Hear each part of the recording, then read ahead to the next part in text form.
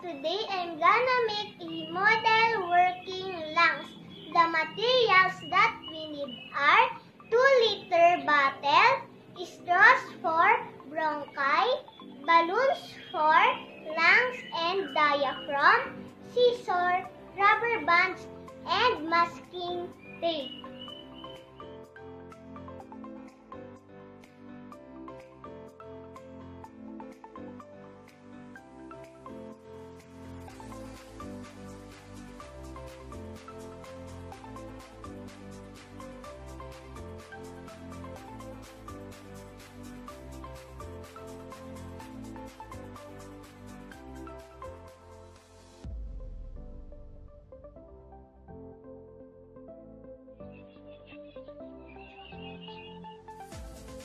In this lung model, the 2 balloons inside are the lungs, the 2 straws are the bronchi, and the balloon at the bottom is the diaphragm.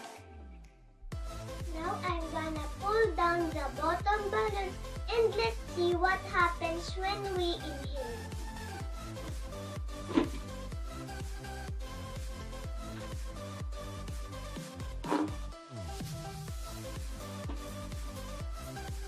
When we inhale, our diaphragm moves down and the air enters our lungs.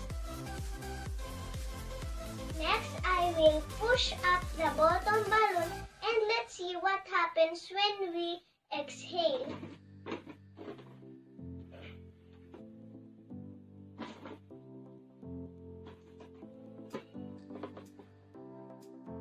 When we exhale, the diaphragm moves back up and the air pushes back out of our lungs.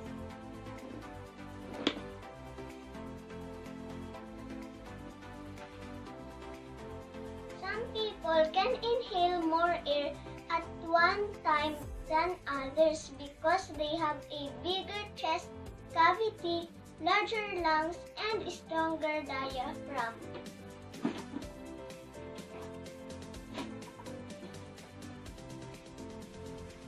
What might happen if you punctured your chest cavity?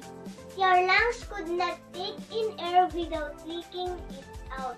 The condition can cause a lung to collapse, which makes breathing a problem.